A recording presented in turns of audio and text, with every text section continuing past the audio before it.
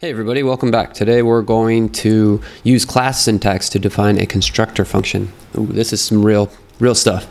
ES6 provides a new syntax to help create objects using the keyword class. This is to be noted that the class syntax is just a syntax and not a full-fledged class-based implementation of object-oriented paradigm, unlike in languages with Java, Python, or Ruby.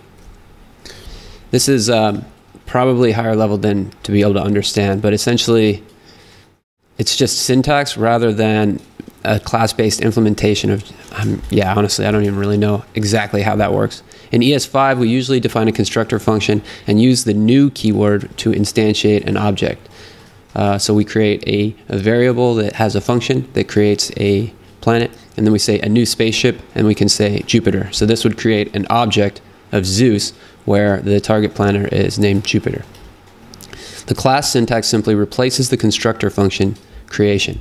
Class shuttle, and then inside of here we do constructor target planet. This dot target planet is equal to target planet. So we make the constant of Zeus, so we can create a new object, a new space shuttle. Zeus is the new space shuttle, and the target planet is Jupiter. So this dot target planet, so Zeus dot target planet would equal to Jupiter. Notice that the class keyword declares a new function and a constructor was added, which would be invoked when new is called to create a new object.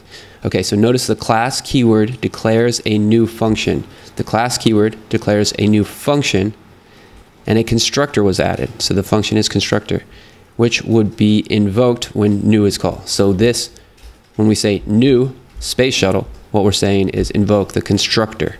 New invokes constructor. Upper camel case should be used by convention for ES6 class names. Space shuttle, upper camel case, right?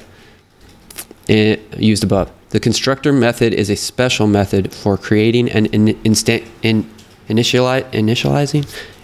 an object created with a class. You will learn more about it. You will learn more about it in object-oriented programming section of JavaScript and algorithms and data structures certification. So you'll learn more about this in later coursework. So we want to use the class keyword and write a proper constructor to create the vegetable class. Okay. So we're going to go class vegetable, and that's going to become a class object. The vegetable lets you create a vegetable object. So here we're going to go constructor, create a vegetable object with a property of name. Lets you create a vegetable with to be passed to the constructor. So I think we go name, and then this dot name is equal to name. Carrot. Vegetable should be a class with a defined constructor method.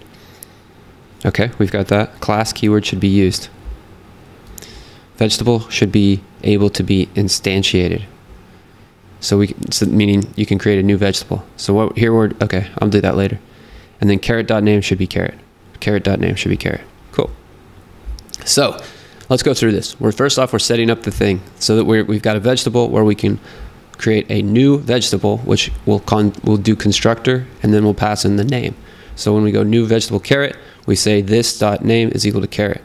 So if we were to, so then we come down here and we create one. We have a new constant variable called carrot, and we set that equal to a new vegetable with the name carrot. And then if we log carrot dot name, the output is carrot.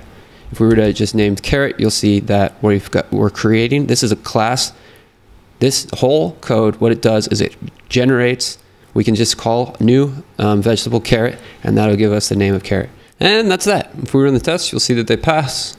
Thank you guys for watching, and we'll see you in the next video.